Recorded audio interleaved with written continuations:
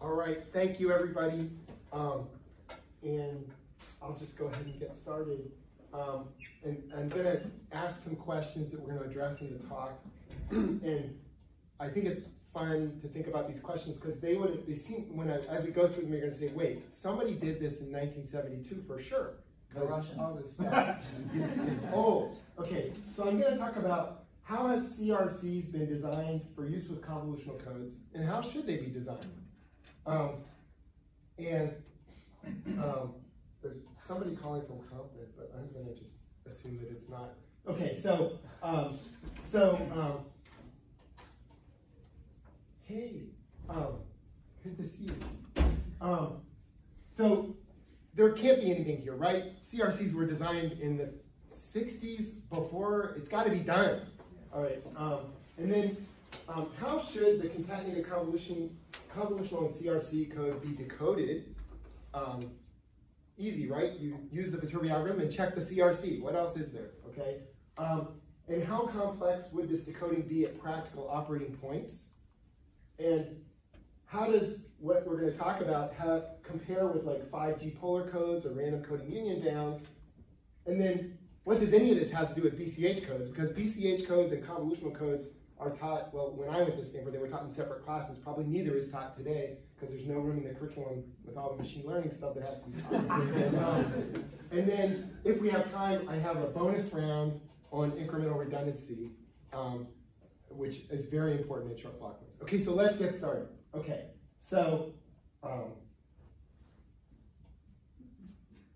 okay, thank you very much. That's the end of the talk. There was a problem. Here, okay. PowerPoint just closed. It just couldn't handle it. Okay. All right, so here we go again.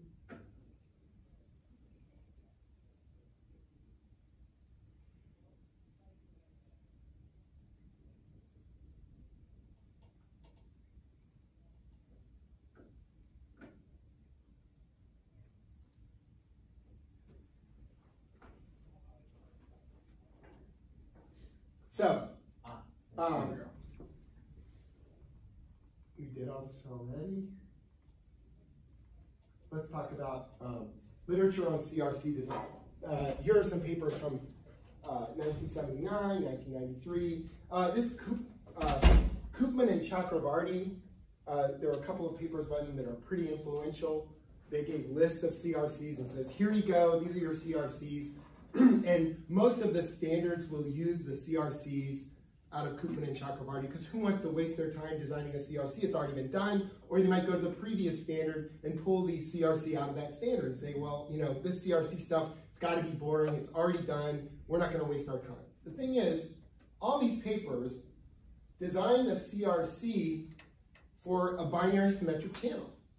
And they are basically trying to make sure that they would detect a message that had more than a certain number of errors on the binary symmetric channel. It turns out that's not what you want to do if you're using a CRC with a code. So there's this paper Chungyu Liu wrote in 2015 that actually says, wait a second. What we need to do is design the CRC to match the code that it is working with. Okay, and so so this is Chungyu, and this is his paper, and let's take a look. I'm just going to show you this picture. And again, you know, you could have, this picture is in papers that were probably written in 1950, maybe 1970 for sure. But we're going to look at just a little bit of equations around this idea. Okay, so you've got a CRC encoder, and typically the way this is done is, so f of x, I actually wrote all this stuff down, so f of x is the information polynomial. That's your message, okay? Now, a typical, you know, if you read the instructions, how do you implement a CRC? You'll say, okay, well, let's promote f of x multiplied by x to the m. And then we need it to be divisible by our CRC polynomial. P of x is the CRC polynomial. So you need to find the remainder that would make a polynomial that's divisible by P of x. Okay? For the purposes of this talk, it's really much easier if we can agree, because it's certainly without loss of generality, it's the same thing. Let's just say, instead of doing that, let's say our message polynomial is Q of x. and I'm going to multiply it by P of X to create my message. Okay, same thing, same set of code words. It'll just make it easier to see the important thing about what's going to happen. Okay, so normally the remainder R of X would be added to X of M, F of X, so that this sum is equal to, it's divisible by P, which means I can write it as P of X times Q of X. Good enough. Okay, so, and the convolutional encoder C of X then takes this as its input and it creates the output. And really it's this product that's kind of like should start the juices flowing and get you excited. This is why we're going to transmit. We're going to transmit P of X, Q of X, C of X. Oh, so the convolutional code plus a CRC is a new convolutional code.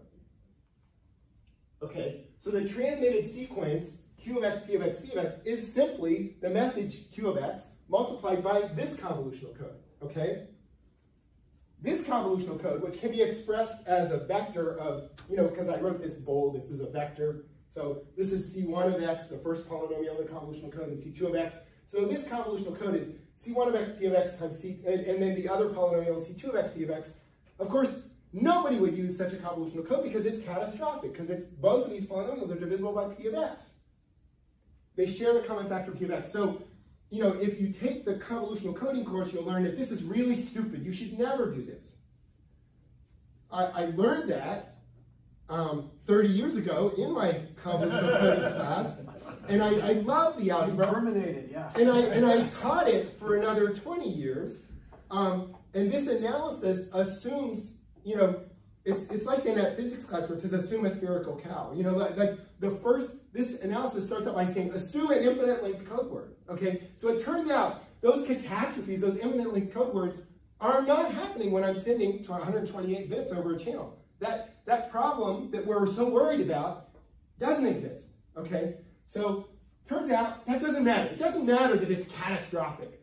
Really, and this is the way you have to change the way you think about it. The concatenated code is an expurgated version of the original convolutional code, because you basically deny any message polynomials that don't pass your CRC, which means you're denying a certain set of convolutional code words. It can't be worse than the original convolutional code. So if your original convolutional code worked with 64-bit messages and 128-bit transmission, then this is going to work even better in terms of reliability. You're giving up some rate. It's just a question of how much better is it getting for the rate. And we're going to find out it gets a lot better for a little bit of rate. Because if you choose the CRC to expurgate well, basically you pick the CRC that clears out all the nearest neighbors. Mm-hmm. That's killer, okay? That really does a good job. And it does a much better job than the CRC that was designed for the binary symmetric channel, because in terms of expurgation, it's like picking a CRC at random. It has nothing to do with what you really wanted this code to do, okay? So it turns out there's only one CRC that was designed well, and that is the 8-bit CRC for 133171. Whoever, for that 8-bit CRC, somebody just simulated the heck out of it and found a reasonable choice. But for the rest of them are just not very good. So this is a plot of undetected error probability versus CRC length for the CRCs from Koopman and Chakravarty for this, the most popular 64-state convolutional code 133171, the one that Qualcomm built that chip for, and it's in a lot of standards. And I want you to notice the scale on undetected error. Each tick mark is 5 orders of magnitude in undetected error probability. And so, for example, this 5-bit CRC is giving up 5 orders of magnitude by using the CRC from Koopman and Chakravarty as opposed to designing the one that would actually expurgate out the nearest neighbors, okay? The 8-bit one, it turns out, is it's not exactly right, but it's closer than all the rest of them, because that 8-bit CRC was something a lot of people were using. I'm sure they found that by actually simulating it.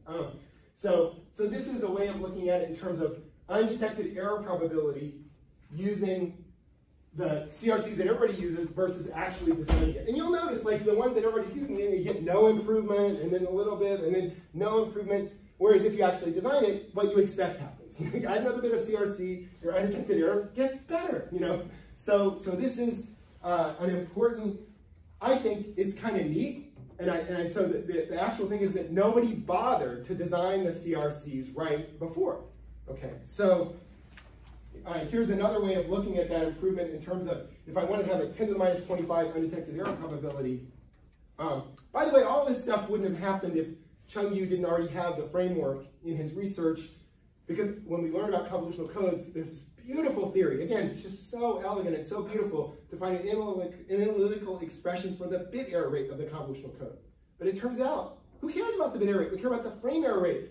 And we need to do a little bit of extra work to get similar types of union bounds that have similar expressions, but for the frame error rate. And then once you do that, you can say, well, what happens to the frame error rate when I add the CRC? So all of this analysis, you can't do if you're thinking about bit error rate. You have to pick a block length and think about the frame error rate. Okay, so, but in this case, you can see that in terms of bits, you can just use a required number of CRC bits. Basically, it's not that dramatic. You're going to cut your number of bits by a couple of bits to get the 10 to the minus 25 versus one or the other. And of course, there are a couple of cases where it doesn't matter much. But this is annoying. Oh, okay, so that's not dead yet. Wonder what happened. Oh, okay, fine. Okay, so this is some work that, yes? So how did you find the best ones? Exhaustively? Actually, we use this. So that's what that paper by Chung-Yu Liu is all about. And basically, it's about you fix your block length and look over the, find enough error events at the block level that you understand so for the convolutional code, you basically find all of the lower end of the distance spectrum and you find the CRC that clears it out the best. So it's, I guess, it's kind of exhaustive. I mean, it's exhaustive with a lot of intelligence about the structure, but that's what we're doing. You basically, it's sort of a sieve where you start discounting CRCs that don't get rid of nearby neighbors until you're down to one. It gives you the best possible distance spectrum. And so Ethan, where is Ethan? Yeah, Ethan actually helped me out a lot with this stuff. And yes, did you have a question? Are there nonlinear CRCs that would do a better job of clearing out? I don't know, but that's a great question. Okay, we restricted ourselves to plain old garden variety cyclic codes. But that's a great idea. Really, if you could start with, I want to clear out these error events, let's design a function that would do it. That's exciting. That's a really fun thing to think about. And that would, all the stuff we're going to talk about later, then you could just pull that in. If you come up with something better, it will not affect all the rest of the stuff we're going to talk about. Okay, so there are a couple of papers here where we do some examples. I wanted to show you a particular example because we took out, look at the 3GPP TS 25.212, the physical layer standard, where they use this convolutional code and they tell you, okay, here's our 8-bit CRC, 12-bit CRC, and 16-bit CRC. And so I'm showing you this distance spectrum you would get by using those CRCs that have been in the standards forever and just designing one that actually gives you a good distance spectrum. And I just want to draw your attention to the yellow, the 16-bit CRC. So the standard CRC has a distance spectrum that starts with 20. But another 16-bit CRC designed taking into account its effect on the distance spectrum has its first error at 26. Okay, so it's still 16 bits. Why would you not do that? That's the thing that you have to wonder about. And this is how that affects undetected error performance for the 12 bits. Let's see, that's 16 bits. It's the green curves. And again, now each tick mark is an order of magnitude. So, it's just 3 orders of magnitude in 3 or 4, depending on, in undetected error that you can get just by using the right CRC. So you just got to wonder, why would we not do it this way? So now I want to ask a different question. Like, wait a second, really, we're treating the CRC if the only thing it's good for is to tell us whether that original convolutional code got it right or not. But everything I've said so far is like, no, it's a whole new code. So why wouldn't we just decode the whole new code and get the full power of this new code, okay? And so, I forgot to mention, so Ethan designed a whole table. So now for rate 1/2 convolutional codes, so this is sort of like a new thing that you might be interested in for all of the most popular memory elements from 3 through 10 for the rate 1/2 convolutional codes. we've given you the best distance optimal CRCs so that you can use them instead of those ones that have nothing to do with your convolutional code that you'll pull out of other older papers.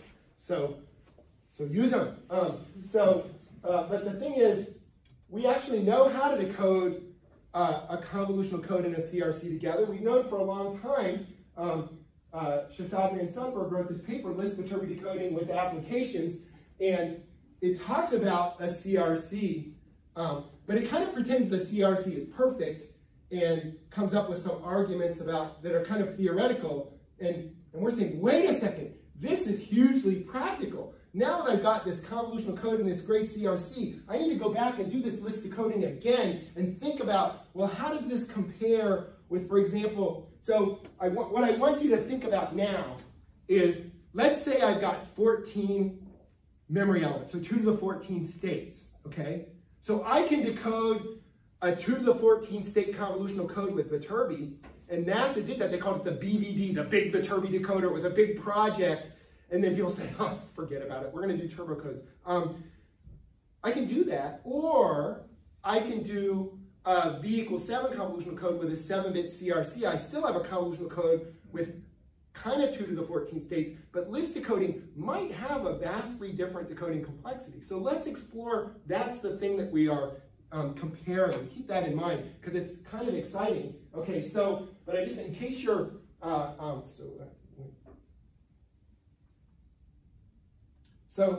by the way, this paper I showed you before, I was saying they were designing CRCs. Really, what Hung Jae and Ethan did is they dove deep into this list decoding approach. So we're not interested in what's our undetected error rate when we use this CRC with this convolutional code. We're interested in, we've got a whole new code here, and maybe we can add another CRC if we want to do error detection, but we're not after error detection, we're after performance, actual frame error rate, okay? And how well can we do? And the reason why this complexity might be very different, okay, is, so this little picture here is what we're doing, okay? So the blue dots and the red dots are valid convolutional code words, okay? But the red dots are valid convolutional code words that also pass the CRC. And so if I've done a good job expurgating, I basically cleared out a lot of nearby points, and I hopefully have something that is looking like this, like roughly equally spaced code words. And now the black triangle is a received sense word that I have to decode. So what we're going to do is we're just going to run plain old Viterbi and find the nearest code word. But then we check the CRC and it fails. Okay, so then I have to find the next nearest code word, check the CRC and it fails. Find the next code word, check the CRC and it fails. Find the next code word, check the CRC and it fails. So this is what we call serial list decoding. That's what, Shosagin and Sundberg told us to do 40 years ago. So it's not a new thing, but the question that we have to answer, which they didn't think about because it wasn't, is how many times do I have to do this before I get the right code word? And I want to think about it particularly at the SNR where I'm actually going to use this thing, okay? Because I'm not going to be decoding it. If I have a frame error rate of 1/2, then I'm going to switch to a different code. So it doesn't matter what the complexity is for the system where I'm not going to use it. So it matters to me to think about what is the decoding complexity at the operating point. Okay, so this is what I'm showing you. This is expected list size. These curves are expected list size. The different colors have to do with different CRCs. Everything here is a V equals 8 convolutional code, but I've got different CRCs, okay? And what I want you to notice, this is, I'm very interested in 2 different cases. There's the zero terminated, and then there is the tail bite, which we'll talk about more in a second. But for zero terminated, if my frame error rate is below 10 to the minus 3, the expected list size is 1. So I get this for free in a practical system. It doesn't cost me anything, because what's happening is, you can think about the original convolutional code by itself might have a frame error rate of 10 to the minus 3. So that means it's fine, everything except for 1 in 1,000 times. Only then do I have to go to my list and check more deeply. And by the way, going to that list is not nearly as complex as the original Viterbi. You've already calculated all the distances along the trellis. All you need to do is find the nearest detour, okay? So the additional complexity, the marginal complexity, after you've already done your first Viterbi is minimal. I mean, there's work to do, but Ethan actually did a great job of characterizing that complexity with equations and showing that it matches, the actual time on his laptop to do the list decoding. And so we'll talk about that a little bit, but the main point is your intuition is correct, that if the expected list size is small, the additional cost of list decoding is minimal. You do have to have the software on your chip to do it. You have to expend the slices on the FPGA to be able to do it, but you're not going to do it very often, okay? And so this is actually, to me, thrilling. And this plot shows, this is complexity as computed by Ethan, which actually does match runtime for our implementations. And this is gap to the RCU bound. And in this case, we're not doing any puncturing. So our rates are changing as we're adding as we add the CRC, the rate is going down. But this is a fair plot because it's always the gap, the RCU bound we're comparing against is also changing with the rate. And what's exciting is the very top curves are if I use a convolutional code with no CRC, okay? And it sucks. I mean, it's way too far from the random coding union bound to be exciting, except for if I get out here to v equals 9 states, it starts to get interesting. But what's very exciting is that I add CRC bits, my complexity increases a little bit, but my gap to the union bound drops tremendously.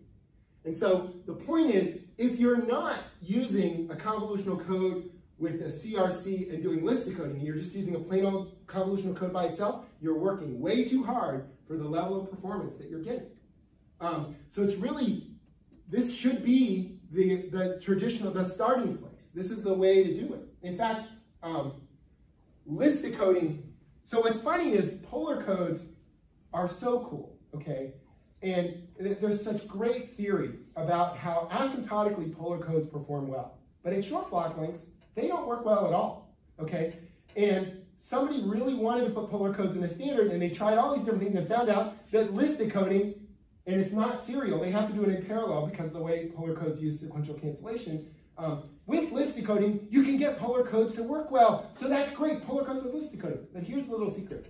Anything will work really well if you combine it with a CRC and list decoding. It just so happens that if you do it through convolutional code, you can do it serially, and the additional complexity of the list decoding is super low. Okay, so, yes? How do you measure complexity? Well, we'll have to talk to Ethan, but basically there are 3 parts, okay? Complexity of the original add, compare, select along the whole trellis, okay? And then you have to have the complexity. Each time I have to go to my list, I basically have to do a traceback and find the detour for the next best term on the list. And then there's additional complexity for keeping the list correct. So I have to do some insertions to maintain the list in the proper order. Is that right, Ethan? Okay, yeah, Ethan agrees. Okay, yes, sir. So that's going to be the average complexity, right? Absolutely. Your mileage may vary. For a particular code word, you might have to go to the list 1,000 times. But you can certainly place a maximum, and it turns out it will affect your frame rate. Not at all. I mean, reasonable maximums. So we can't put maximums on it. These plots don't do that, or at least we don't admit that we did it. Yeah. Okay. So you can have a very large maximum, but yeah. So but the point is, we're operating within half a dB of the union bound here. And so the way you can think about this is, here is where I'm hitting a half a dB from the union bound, and that is less complexity than the black X. And the black X is a V equals 6 convolutional code. So 64, with the complexity of doing a 64-state convolutional code, you can be a half a dB away from the random coding union bound, okay? Of course, this is average complexity, and you have to go to the trouble of adding the list decoding software, which scares the heck out of a lot of people. But luckily, I was fortunate enough to have Ethan come into my life who was willing to do that work and implement the list decoding.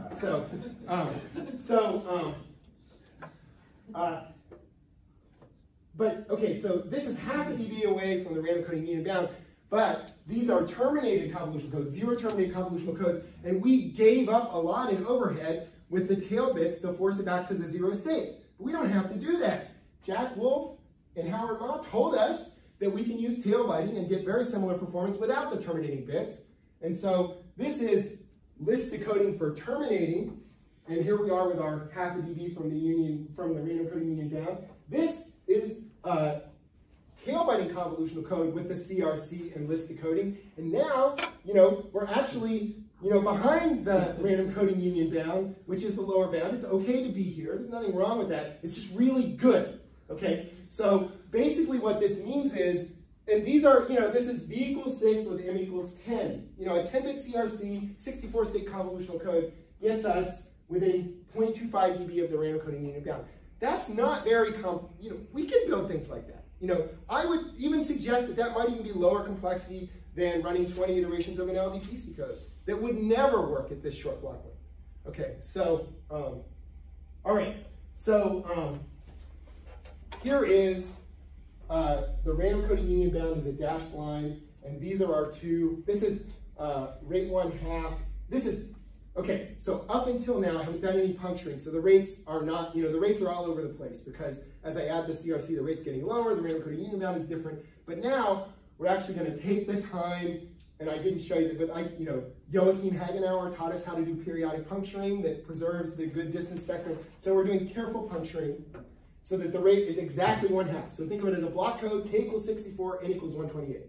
And I wanted to do this example because my good friend John Luigi Leva and Bill Ryan, a lot of people that I know that are interested in short block encoding, wrote a paper where they basically tried everything for this case. And so I'm going to show you their curves and our curves. But I'm going to start out with our curves because we're killing it. And so this is the random coding union bound, and this is 256-state convolutional code with a 10-bit CRC. We're basically on the random coding union bound, not quite, okay? But this is a perfectly reasonable implementation. You could put that in a cell phone, not a problem. I mean, it's much easier than decoding 32 different possible polar code solutions in a parallel list. Didn't we establish it's not something to write home about, that you are achieving the random coding union bound? Well, here are the, so you can also achieve that with a convolutional code with the wraparound, the Turbiaga. This is a tail-biting convolutional code with 14 states. So, and they are better, okay, by a tenth of a dB maybe. So we have more work to do because this, I won't get into it. There are things that we're going to do to make this better because the CRC here wasn't designed for tail-biting, it was designed for terminating. So we left something on the table. But, so this is 2 to the 14 states of complexity, and this is more like if you, let's say we add another state, this is 2 to the 9th state. So this is the BVD. So you can get the random coding union bound with a bare convolutional code, but the complexity is a lot higher, okay? So, and this is actually, when Bill Ryan was trying to do decoding with a CRC, and that's just, well, it doesn't really matter, it's so far off the curve. But this is, so this is comparing with 5G polar coding solutions. Okay, so this is the 5G curve with list size of 32 and the PC polar. So this is a list size of 32, but basically no CRC. And then these PC polars are like having a CRC. And these are for list sizes of 8 and 32. Okay, so again, you're getting there, but still not as good as just using a 256-state convolutional code and a 10-bit CRC. So, and then last, so now these are all the curves together. So this is everything that's in the that paper by Leva and Coxon and Ryan and Fabian Steiner, a whole bunch of people, all of their curves. And the one that's most interesting is, yes, if you have 2 to the 14 states and a tail-biting convolutional code with wraparound Viterbi, you're there, okay? But that's a lot, and so this is a lower complexity solution. Okay, and then these are the, there are a lot of different lower rates for these short block lengths. These are the current polar coding solutions. Again, that PC polar solution for list sizes 8 and 32. And now I'm going to bring in our convolutional code and CRC solutions, and they're better. So, and basically we just went, we can bring it further if you want by adding more CRC bits, but we just stopped as soon as we were past where they were. It's very easy for us to make these curves better if you want to by adding, 9, 10, 11 CRC bits. Okay, so that's that story.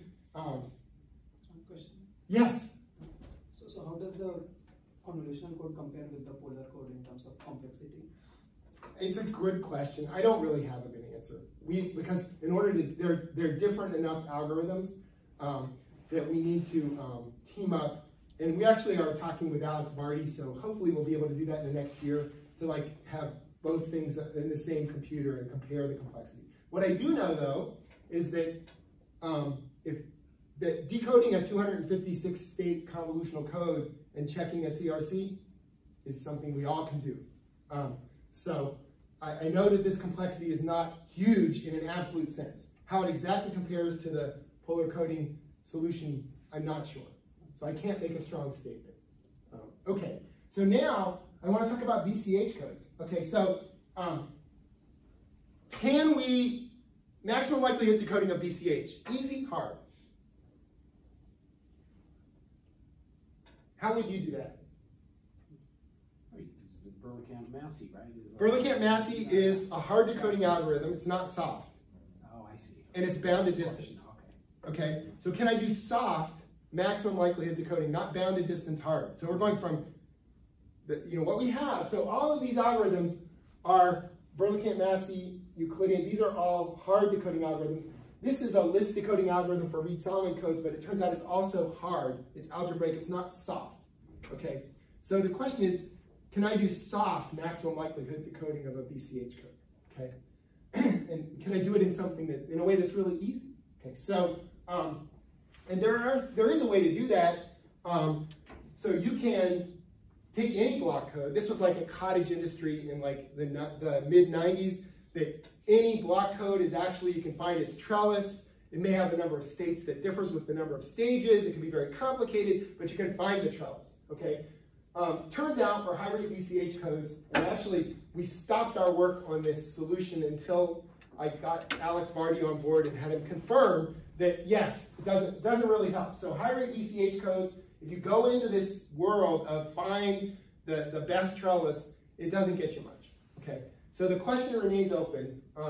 How can we do soft maximum likelihood decoding of a BCH code in some, with an easy algorithm that we really already know how to do? Okay.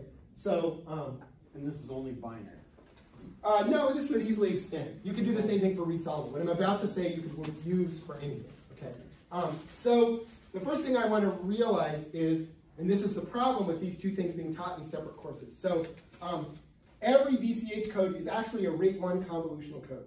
So you multiply polynomials. So here's my input bits, here's the generator polynomial. So I can write a shift register like that and say, there's my BCH code. It's a convolutional code. It just only has, it's a strange beast because all of the redundancy comes from the termination bits, right? So if you try to do tail biting on that, somehow it wouldn't work. So that's an interesting question. Like how come tail biting works for rate 1 half but not rate 1? But there would be no redundancy if you did tail biting. So we're talking about a terminated convolutional code. Okay, so here's our trick.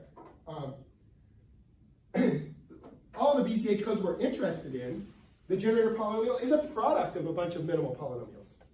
So you look at that product and you declare some of those composite polynomials to be the convolutional code. And you declare the other ones to be the CRC. And you do list decoding. Now your complexity is dominated by however many states are in the convolutional code. Okay? And so this allows us to go, so we're doing some examples here, and we pick easy examples. So we have basically 2 minimal polynomials, and we'll just arbitrarily call this convolutional code and this the CRC. And these are all delta equals 5 BCH codes. And so here's a simulation result. So first of all, this is hard bounded distance decoding, and we didn't actually implement Berlekamp-Massey. You can do, the binomial expression will tell you, what's the probability you exceed that. And so I thought, oh, we're going to do maximum likelihood. We'll do so much better than bounded distance. It's not true. It turns out the probability that you're going to exceed that bounded distance is so small that the maximum likelihood hard decoding is pretty much the same performance as Berlekamp-Massey would have been. So there's no real gain there. But what is cool is that now I can take, the noise metric off of the Gaussian channel and get a soft decoding of that same BCH code and get, pick up those couple of dB of performance that were just not available before. And the thing that I'm doing is not hard. It is a Viterbi on a relatively low complexity trellis. Now it has its limitations. Once we get too many polynomials, of course it's going to get too complicated. But there is a certain group of interesting BCH codes that can be decoded this way that allows you to do soft decoding. And again, what's the complexity? Well, we're not interested in how complex it is here. If you by the way, if you run it in these really noisy places, then there's no benefit. Because basically, you're never going to find, you're going to find first of all, you're going to find a random code word that checks the CRC, and you're going to find it in a number of times that brings your complexity back up to the original trellis. But if you're operating where you actually can use the code for some reasonable communication, then the expected list size is about 1, and the price that you pay is almost nothing, on the average. Okay, and so this is expected list size for this simulation. And we also have an equation that really predicts this well, so you don't have to run a simulation to find out. We can predict ahead of time. You tell me where your operating point is, and we can figure out how big a CRC we can get away with. As you make the CRC bigger, then this is going to march out higher, okay? But we can design it to operate with very low complexity at your operating point. Okay, so that's that story. How are you doing on time? Yeah. And then so I had Alex Vardy go ahead and find the best high rate trellises. So this is, if you just take the natural trellis and just create the trellis created by the generator polynomial. Now, if you work really hard and do everything that Alex knows to find the best trellis, you can reduce your complexity by this much. But our complexity, as measured using Ethan's equations and our simulations, is the green line. And so basically, it's a lot less. These are, it's a logarithmic scale, so there's a couple of orders of magnitude there. Generally speaking, if you've got you're basically going to get a square root improvement in complexity if you have the same size convolutional code and CRC. But we also have seen good results of having the CRC be 2 polynomials of the same degree as the one convolutional code, in which case you get, a cube root benefit in complexity, because basically all those states just go away, because most of the time, when you run the convolutional code, you land on the right code word and you walk away. Okay, so so the complexity reduction, basically, you go from 2 to the degree of the cyclic code to 2 to the degree of the convolutional code. With some assumptions. If you operate in a really noisy environment or you've got too complicated a CRC, that's not true. But for a lot of interesting cases, there's a real benefit here. Okay, so so let's summarize the answers to the questions I brought up before. CRC should be designed to expurgate the original code to optimize the distance spectrum of the overall concatenated code. Serial list decoding, which is easy for convolutional codes. In other words, the marginal complexity of getting the second item off the list is pretty minimal, because all the information you put in the trellis, you just leave it there and find the detour. At typical operating points, the expected list size is close to 1, and complexity is similar to Viterbi on the trellis of the convolutional part. This approach beats the 5G codes in terms of performance, but I can't say anything conclusive about complexity. BCH codes can be represented as rate-long convolutional codes with CRCs, and then you can decompose them to get a similar low complexity approach for maximum likelihood decoding of BCH codes. Okay, so now we're in the bonus round. So we have about 15 minutes to tell you a little bit about incremental redundancy, because actually achieving the best possible performance of a fixed length code without feedback at short block lengths is not good enough to approach capacity at short block lengths. We know, Shannon told us, so incremental redundancy controlled by feedback doesn't increase the capacity, okay? But it does change dramatically the average block length at which you can approach capacity, okay? And in practice, this is the part that I'm interested in. In practice, you can do this. You can get this benefit with a small number of acts. Well, small is relative, but not infinite. Like a lot of the theory we're going to look at starts from infinity. Okay, so, and then the last thing, if we have time, I'm going to show you how you can use incremental redundancy without feedback, which sounds like it would be impossible. Okay, so let's see how quickly we can go. Hey, there's Claude. And in this paper on the zero error capacity of the noisy channel, he showed that feedback does not change the capacity of the channel. Okay, so it's boring. It doesn't give you anything. But it can reduce the average block length in theory. And in particular, we're going to look at this line now, for random codes with ACK-NACK feedback after every symbol. Okay, so this was relatively recent work by Polyanskiy.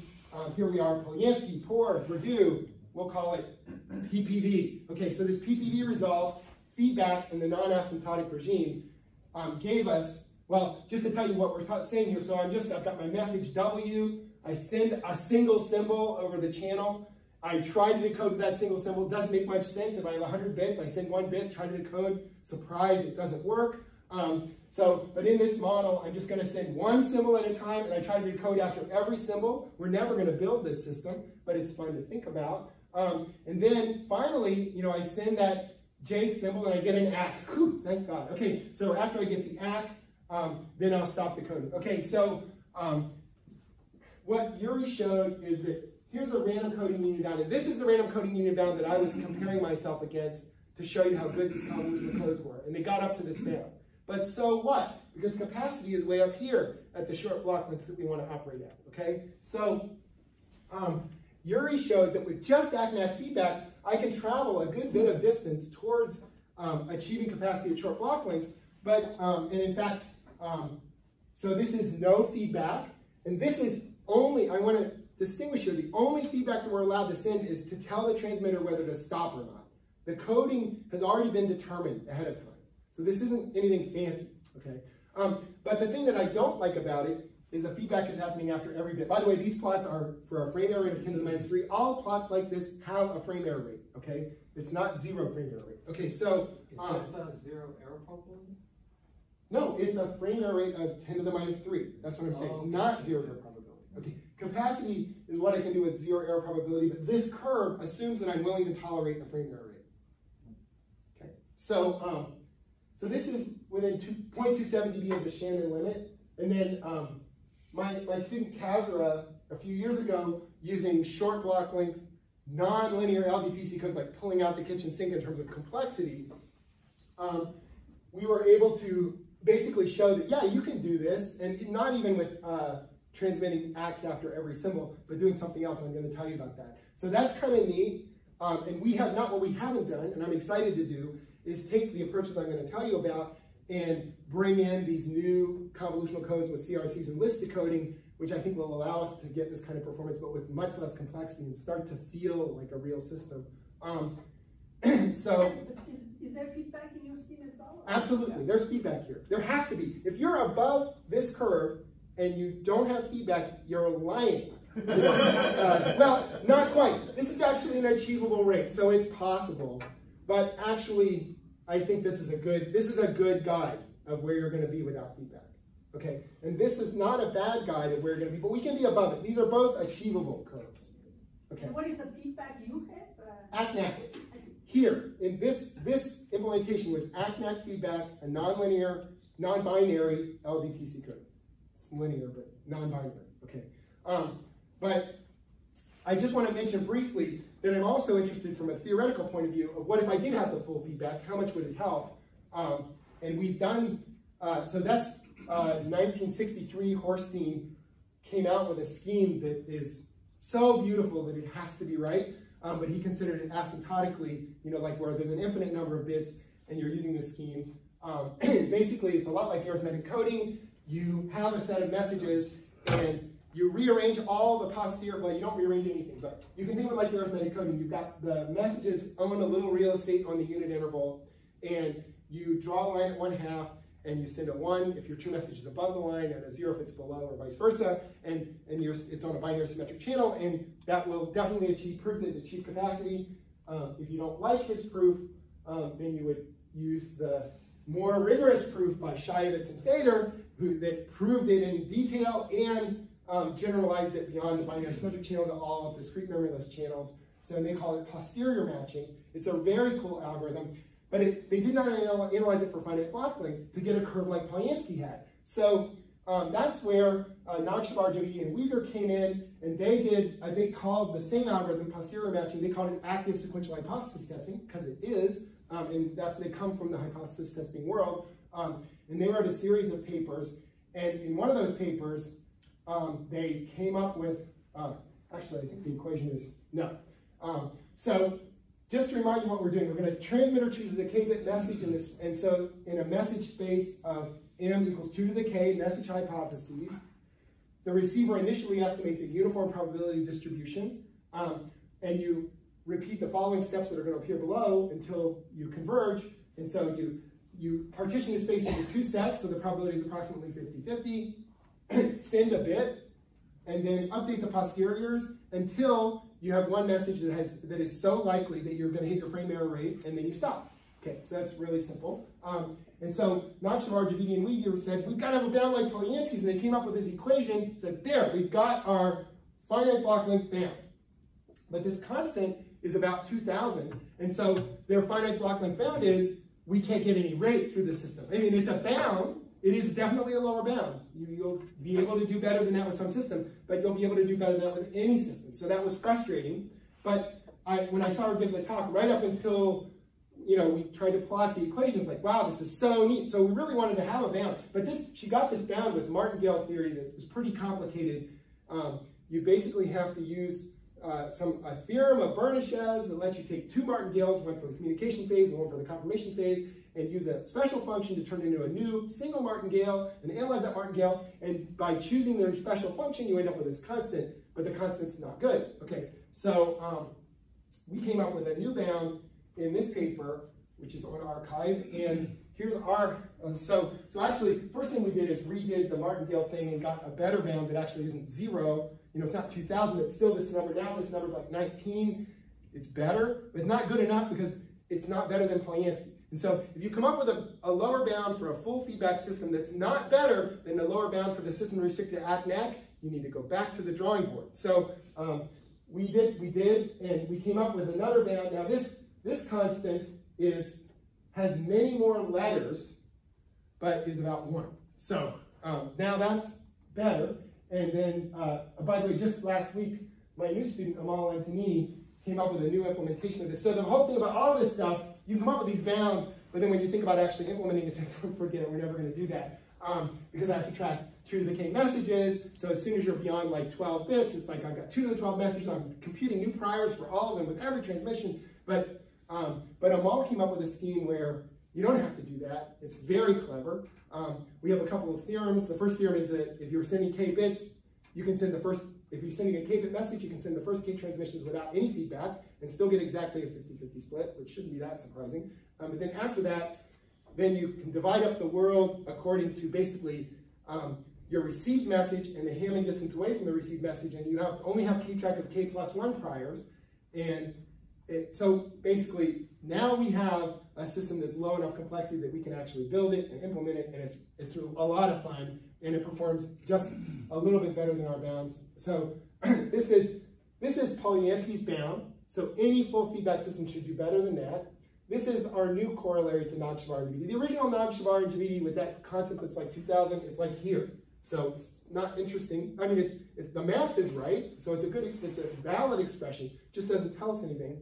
And then this is what Hungjae and I did, and we're not nearly smart enough to do a martingale analysis, so it uses a Markov chain analysis and something from Gallagher's book, Time of First Passage, with a little trick to solve this fallback problem. But so now we're very excited. This tells you that full feedback can help a lot. And the thing that's interesting about that is, just like in Polyanskiy, well, we haven't gotten to that part yet. So the thing is, you could actually get a lot of this real estate, we can get a lot of that back without killing ourselves, because this is 1 bit of feedback. You're never really going to send 1 bit, okay? If you're bothering to send anything, you can send 8 bits. And so the point is, I believe what's really interesting is we're going to talk about one of these things today, like this transmitting after every symbol is crazy. We're not really going to do that. Can we do less? And then, like, can I get some of this back by sending something, instead of 1 bit. Because I'm not even going to, sending 1 bit is not real. I mean, it's too simple.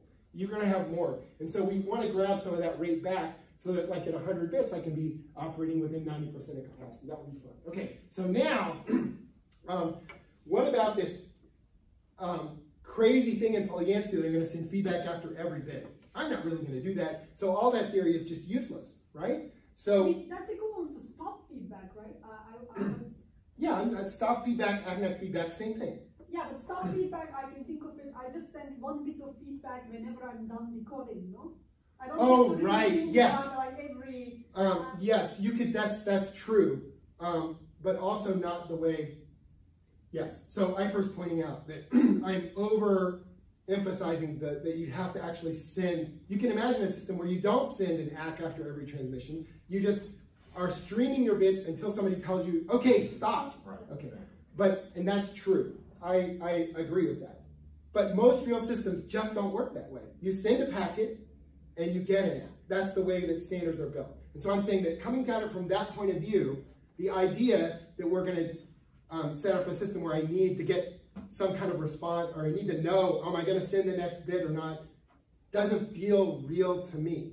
Okay, so I'm questioning, like for the stop feedback, like if you want to think about it in the stop feedback framework, what would happen if instead of saying, well, I can send this transmission at any time, I say I want to limit you, and there are only 5 instances in time where you're allowed to say stop. How does that change my capacity? Okay, because if I solve that problem, and I solve it with something that's interesting, then all of a sudden you can build a system that sends a packet, waits for an ACK, sends another packet, and you can actually do it, okay? And so that's what we're interested in, and the question is, if I'm going to do that, if I tell you you have 5 transmissions, how long should they be? Okay? And I think that's anybody who's building a hybrid ARQ actually has that problem to solve. Maybe they solve it with simulation, maybe they pull a number out of their, but this is a real problem if you're building a hybrid ARQ system. How long is my first transmission? How long is the second one? So we want to solve that problem, okay? So I'm putting K bit, the first thing I need to do is build a rate compatible encoder, and I have my initial transmission, and it has linked L, and then I have these other transmissions, and they're linked L1, L2, Ln, okay? So the initial transmission, and these are the increments, okay? So now, instead of sending 1 bit at a time, I send in the initial transmission, which frankly is certainly going to be larger if I have K bits. It'll be larger than K bits. We're going to send something that has a chance of decoding, okay? And then I try to decode it, and I'll fail maybe. And if I fail, I send a NACK. And now I'll just send, now the probability that the decoder declares success we'll call PACK. And the probability it doesn't is called PNACK. And those are the only things I care about. I don't care about whether it's right or not, because separately in the system, I built a system that if it says ACK, it'll be right with the desired frame error rate, okay? And these 2 things are the only 2 things that can happen, and they add up to 1, okay? So now, I send L1, now I decode the whole cumulative block, I try it, and then luckily I got an ACK, so now I'm done. Okay, so now, Polyanskiy has increments of size 1, we'll let an infinite number of them happen, and this is not in detail for this talk, but we're going to decide whether to ACK or not based on the accumulated information density. Did I get enough information according to a particular code word that it looks like I should have been able to decode, okay? So how well can I do with a limited number of transmissions? Let's say 5, okay? So I had my student Adam Williamson work on this problem in a very real world setting. We're going to do a variable length convolutional code for short block lengths with decision feedback. And so instead of, for our transmitter, it's a convolutional code, 64 states, binary input added by yes and no's channel. We're going to use tail binding because of these short block lengths. That overhead of the termination bits kills you. And we're going to only allow 4 ACK-NACK, so 5 total transmissions, okay? And so I said, okay, you need to figure out how long these transmission links are, and the reason why we did 5 is because Adam did this with brute force search, and he said, I can do 5, it'll take about 3 weeks, I can't do 6, okay? So we did an exhaustive search and found these links, and we got this curve, and the key thing is this is exhaustive search, and it's really ugly, but here's how you do it, and this is an achievable rate. We can do a little bit better here, and we run out of gas here because it's a convolutional code, and as the block, this convolutional code, by the time you get to that block, you've exhausted the distance for that particular convolutional code. The standard effect. We're not surprised that would flatten out. Okay, so you've got these increments, and actually I want to say that we're actually, the way we want to think about it, stop thinking about L, start thinking about cumulative block length, because that's the thing that really matters. What's the cumulative block length at each time? And by the way, we're going to just stop after n transmissions. And it turns out, once your block length is long enough, this is something lots of people know. In particular, you can read this paper by Heidemeyer and Solzhenitsyn. Once your block length is long enough, it's so rare that you're not going to be able to decode that whether you stop there or go on, then it's not going to matter. So Kazra came in one day because we were redoing all this, saying, let's see how much better we can do with a non-binary LDPC code. He had the same problem, that curve I showed you earlier, how to find what the transmission links are. He came in one day and said, oh, this is so easy. I've got it. It'll take us a second. We can always do it, okay? And this is really exciting, and I want to show you how to compute these transmission links, solves your hybrid ARQ problems. So the title of the paper is Optimizing Transmission Links for Limited Feedback with a Non-Binary LDPC Example. And the non-binary LDPC example is that really cool curve I showed you earlier. Okay, so how do you do it? Well, we call it sequential differential optimization. NF is our block length, okay?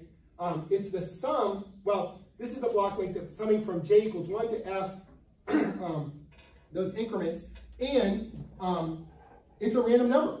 It depends on how many increments I needed to decode this particular block, okay? So our rate is the expected value of information that we get through divided by the expected value of the block length, okay? And so how much information do we get through? Well, we sent k bits, and we get it through unless we NACK or unless we make an undetected error. We can subtract these things off. But I'm going to tell you that actually, this is 10 to the minus 6, and this is 10 to the minus 10. So in engineering, there are two kinds of matter, right? Matter and doesn't matter. These don't matter. So really, the rate is k over the expected value of n. And so if I want to maximize my rate, I want to minimize the expected value of n. That's the whole problem, okay? And so what is the expected value of n? Well, it's this equation, but that equation is much more fun to look at with a picture. So this is a picture. And this picture is the PDF of rate as a function of, so this is the rate of first decoding, okay? So maybe you can decode with a rate of 0.8, or maybe you need more, lower rate, lower rate, lower rate. So instead of thinking about it as blocking, think about it as rate, because it turns out that this curve is a Gaussian for real code. It just turns out to be a Gaussian, and that agrees with things that Polyanskiy says, the normal approximation. So the expected value of n is, well, first of all, it's the first transmission length, n1, times the probability that I was able to decode with that rate or a higher rate. That's that green chunk right there. That's the wonderful green world where I decode the first time I send, okay? But if I fail, then I ask for an increment. What's the probability I decode with the increment? Well, I get a little slice, so this is a difference of two key functions, super easy to compute. This is the probability I need that next increment, and then this increment, and this increment, and this increment, and then there's the really sad place, okay? This part of the Gaussian where I bought the rate and got nothing through, okay? And so that also gets multiplied by nm. So nm shows up in two places. It shows up in one of these and there at the end. Okay, so, so let's take a derivative and solve, okay? But the problem is this doesn't work. So I take the derivative with n1, and I should solve for n1, right? But I can't solve for n1 because I need to know n2. Darn, this isn't going to work after all. I guess I should give up. But then Kazra did this really cool thing. Really neat. He said, well, wait. What I'm going to do is instead, I'm going to fix n1, and I'm going to solve for n2. Okay? So n2, if I knew n1, I can just calculate n2 exactly. Okay? And in fact, for all the values, I can solve for any nj in terms of the previous njs. So this doesn't completely solve the problem, but it takes an infinite dimensional optimization problem and gives you one parameter, a little dial to turn. And that dial you can solve with the Karsh-Kuhn-Tucker conditions. So here are our equations, the SVO equations, and for any value of n1, it gives you the entire sequence of proper block lengths, okay? Now this requires a differentiable PDF for PIAC, but this is from simulation, okay? So the stars are the simulation results, and the red curve is the Gaussian approximation. So for the codes that we're interested in, we have a PDF. It's the Gaussian. So we have these equations, but then the question is, well, it gives you a solution for every possible value of N1. Which value of N1 should I use? Then you get this really cool curve. Okay, so this is N1, okay, and these are all the other block lengths, okay? But I'm only allowed 5 transmissions, okay? So let's suppose that I need a frame error rate of 10 to the minus 3. Well, to get a frame error rate of 10 to the minus 3 with this code, I need to have a block length of 165. So I wait and I follow this curve until the 5th block length kisses the block length that will give me the 10 to the minus 5, and I stop. And if I want a frame error rate of 10 to the minus 6, that's the blue line. So I go slightly longer, I change N1 to be slightly longer, and all these guys change accordingly, and I get 10 to the minus 6. And this, when we did this, so remember, Adam spent 3 weeks getting the right 5 numbers for the case that so we already had like what we knew was the right answer. SDO gives us exactly the same answer. And the answer shows up on the screen almost before you press the button running the MATLAB routine. This is really cool, and then it lets me answer questions I couldn't answer with exhaustive search, like what if I wanted to do, instead of 5, I want to do 32. And I already knew infinity, because that's Polyanskiy. Well, I can calculate infinity, and it turns out you never need infinity, you know? It's not that big of a number. It turns out that Gaussian, you know, it only has a meaty part in a little place, and you don't have to sample it every symbol to get the benefit, okay? In fact, so Polyanskiy has 2 papers. He wrote a paper in 2010 to get this curve, and he wrote a paper in 2011 that gives you this curve. But using SDO, I can give you a curve for every value of N to fill these in. And it turns out that for this case, this 2 dB additive white Gaussian noise channel, if I have 16 transmissions, you'll never notice the difference between that and the infinite transmission result, okay? So I think this is kind of cool for designing hybrid ARQs. And I guess we don't have time, but you don't have to have feedback either. That's why this paper by Mansour, interframe coding, gave the general framework, and we solved that problem. Just to tell you that in one slide, you use many variable length codes in parallel, okay? I don't know which ones are going to need incremental redundancy, but I do know by ergodicity how much incremental redundancy I will need, okay? And so we send the highest rate part of every variable length code. Some of the variable length codes need increments. From ergodicity, I know how much, okay? And then we use basically like a network coding solution. And what we did was actually built a real system and solved the degree distributions. And basically have a peeling decoder, a generalized peeling decoder that as you're decoding, every time one of your codes decodes, you peel off its increments, which unlocks new increments, which lets new variable length decoders decode. And so actually, so it turns out this is one of those related problems. So why can't we beat capacity with feedback? Because anything that you can do with NACK feedback, I can build a system that'll do exactly that without the feedback.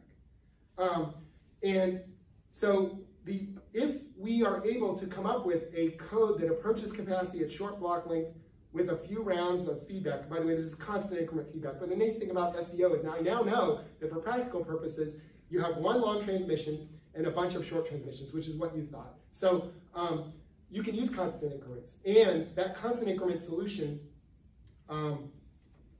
well, I guess what I'm saying is they're the same problem. So if I can solve the approaching capacity with feedback, I can also have another solution for long block length communication that admits a very simple parallel implementation where you can have 1,000 short block length codes decoding in parallel with simple Viterbi decoders.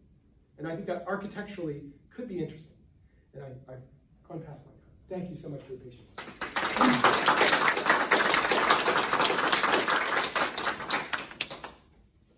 Further questions? Sorry, quick question. Speaking of things that matter versus that don't. So in practice, we're going to have noisy feedback. Yes. So how significant will that be? And, For the NACK feedback, well, for this system, it doesn't matter because there is no feedback, so I don't have to worry about it. But for the earlier systems, no, what do you mean? If we're using systems. I'm sorry, the last thing I talked No, about. not the very last, but in the Yeah. context So of in NACK, I don't think that's a serious concern because yes, of course there are going to be noisy feedback channels, but we're going to send, I was talking about systems that are going to send 5 or 10 single bit NACK messages, and you would apply coding to that on the reverse channel, and if you can't reliably send a single bit on a reverse channel 10 times, then I have no hope for you. You know, this is, so I feel like this is not a case where, you know, Shannon posed the problem and said, look, I'm going to give you noiseless feedback of everything, and you still can't beat capacity. And so it was fine to give everything because you're trying to prove a negative, okay? But now we're trying to build a real system, and I'm saying, I didn't talk about coding the reverse bits because it's not interesting. I mean, of course we can send a single bit with a probability of error of 10 to the minus 10 on the reverse channel. So I think that it's not a real concern. I'm assuming it's noiseless. We could do it again and give it an error rate and think about a code, but it wouldn't really change the essence of the results. So one question that may be a little simple, but why can't I create an error vector for the CRC codes when I'm decoding them? So you're talking about list decoding required because you have to cycle through all the convolutional code code words that may fail the CRC check. Yes. So why not just compute the error polynomial for the CRC and then take your received code word and then from there create a list of all nearest CRC code words that would pass and then only check those instead of checking convolutional code words that you know are going to fail. I think that's a reasonable approach. I mean, I think that sounds like a hard decoding solution. Yeah, the list decoder is going to check code words that are going to fail. And maybe you could speed up that process by possibly the nearest neighbor is the one that's going to pass based on the CRC nearest neighbors. I think that's a complementary approach. I mean, basically, what we're doing is in that picture I showed you where, you know, we're saying here is our received point in space. This is what we received, and I'm just going to spiral out from it until I hit something that passes the CRC. Right. I think you're saying that the way the CRC fails might indicate, but there are a lot of ways. The CRC's nearest neighbor, you can compute the nearest neighbor to the CRC. I think, okay, I'm just going to say, I think that's a complementary approach, and I would have to think about it. It sounds like it could be interesting. If you can avoid, if it's easier than spiraling out like in Euclidean space, then we should do it. Yeah.